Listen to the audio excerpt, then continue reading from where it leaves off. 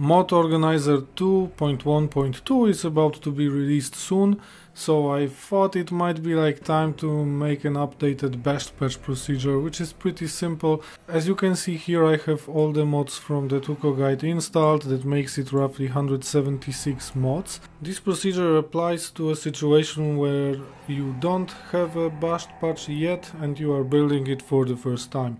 In the next video I will show you the even simpler procedure of rebuilding a bash patch once you add additional mods. So let's get it started.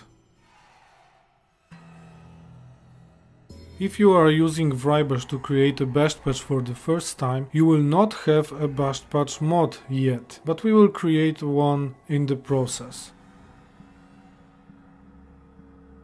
First of all, let's sort the load order. We will use loot. I open loot and click on the sort plugins button. The plugins get sorted. Sorting made no changes to the load order. In my case, I can close loot. And then enable all plugins. Deselect the plugins that cannot be processed by Wrye Bash. In my case it's DynDOLOD, ESM and DynDOLOD ESP, and also deactivate any plugins that you will not use at all. In my case, Pigeon Wives, War Maidens and NPCs, because I want to use the all-in-one plugin. Once this is done, we can run Wrye Bash.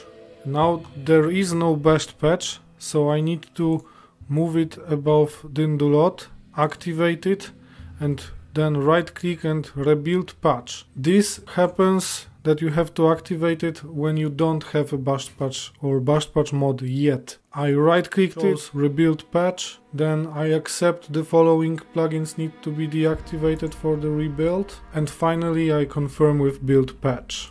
After the process is finished, a summary is shown. This will also be saved in the bash patch documents. I confirm with OK and I can close Wrye Bash.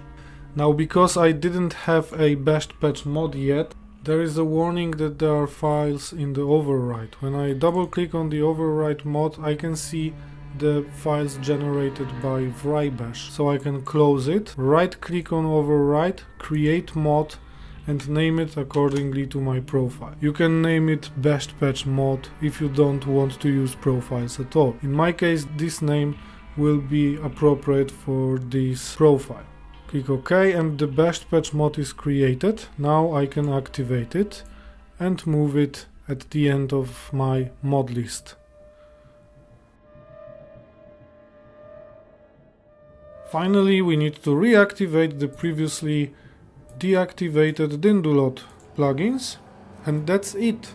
That's the entire procedure of creating a bash patch if you didn't have one already and if you don't have a bash patch mod already.